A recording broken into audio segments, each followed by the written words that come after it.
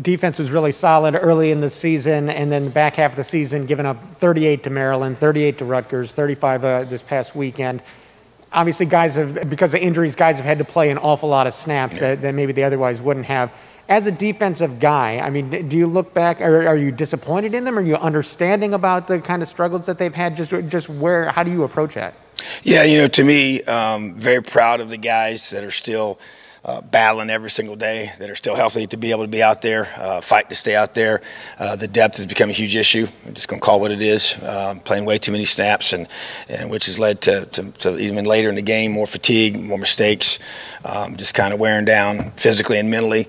And so that to me has been frustrating, because I know how hard the guys are playing and how hard they work each week. So it's been an unfortunate set of circumstances. You just go through and you look at our roster and where we're at right now based on how we started, and there's no doubt. I mean, football is a numbers game. Always has been, always will be. That's why I have classes in high school sports. That's why they have different things working the way they are divisionally and how it works. And when you have more guys that are bigger, faster, and stronger that can make plays, that's what you want. And so unfortunately, as this has kind of got near the end here, we've really gotten decimated in some spots, and it's really taken its toll, which is unfortunate. But at the same time, that's where we are. So we got to fight through it and find ways to execute better in those critical times. I thought there were some things even in the game this last week where third downs really just did not get off the field in some of those third and longs that we really needed to, and sometimes with breakdowns and guys that have just once again maybe playing that aren't quite ready to be playing yet, but they still have to be out there because of the situation we're in. And so that's it. So what you got to do, we got to find a way to get those guys ready so they can execute. So,